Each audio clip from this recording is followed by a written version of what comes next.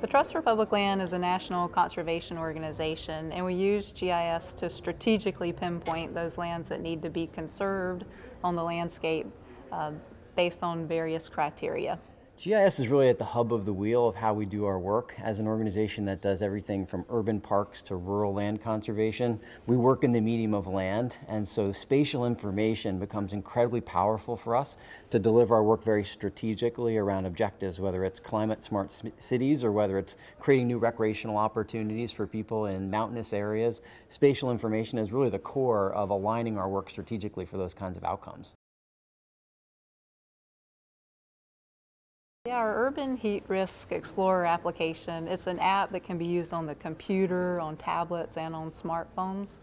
And the goal with this was to get information out to community members about heat islands. A lot of people don't know what heat islands are, and they don't even know they're living in one. They know that it's hot, and they know that it gets really hot in the summertime when average temperatures get above a certain threshold. And so the whole idea behind the app was to give them information, let them know that they are in an urban heat island, and then give them information about what they can do as a community to make the places where they live cooler, to take care of themselves. You know, how can they affect where they live, their communities, and the health factors in their communities related to heat risks.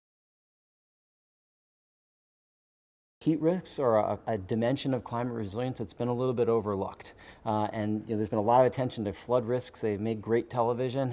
In heat risks, maybe not so much. But if you look at the future threats to the country, heat risks are more widespread, and in a way we have more confidence about the amount of threat into the future. And so we think that this app is going to help increase awareness about the kinds of heat risks that folks face in the future.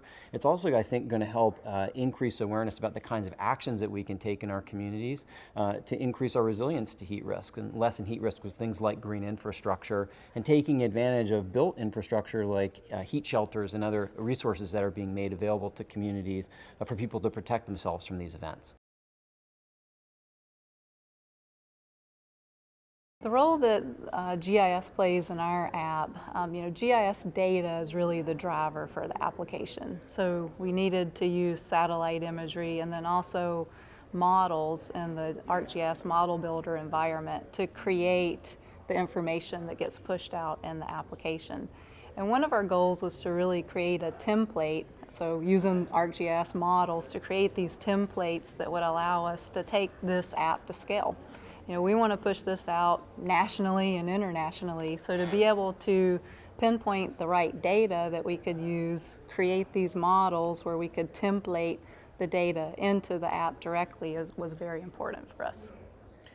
GIS is really at the core of this app because heat islands and heat risks are something that, again, they play out in that dimension of land, and they're very different across urban areas. Certain neighborhoods, because of the heat island effect, face much greater heat risks than others, and so we think it's really important for people to understand not just what the temperature is in their city, but what's happening in their neighborhoods. And again, as well, I think educating people about the risks that they face right there in the parts of cities where they live will increase their awareness of the opportunities that they and their neighbors can undertake actions in partnerships with organizations like ours and city governments to bring in trees and other kinds of green infrastructure to make those communities less vulnerable to those types of events in the future.